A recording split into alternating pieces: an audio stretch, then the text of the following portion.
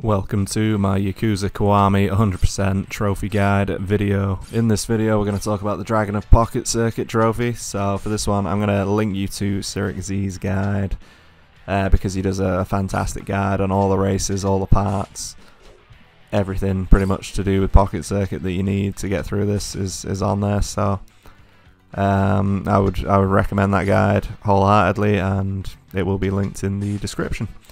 So shout out to him for that. If you want to see me finishing the final race of the Pocket Circuit, feel free.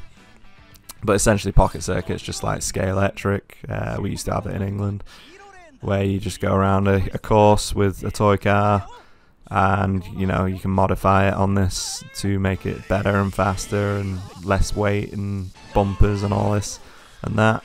If you enjoy this kind of stuff, you can experiment with it and you might find, you know, your own way. But I was just in a rush, so we used Siric Z's guide and we nailed it. So yeah, for this one the race is a bit tricky because the build that you have will almost go off the course. Almost. You have to get a bit lucky in the first few laps, but in the later laps it actually doesn't. So you basically you'll win if you just keep going around. But yeah, the Dragon Pocket Circuit is located in the top left corner of the map. It's a pretty integral part of the game in general.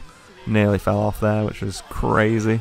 Can't believe we brought that back. But yeah, if you follow Siric Z's guide, you should make it through this, and hopefully you'll find it easier and shouldn't have too many problems. So yeah, any questions, let me know in the comments. I will try my best to answer them.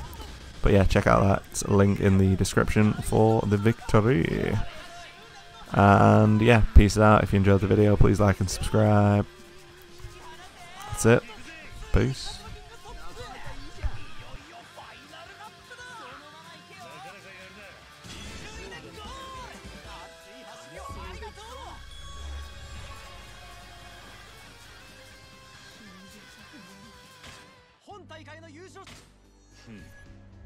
俺の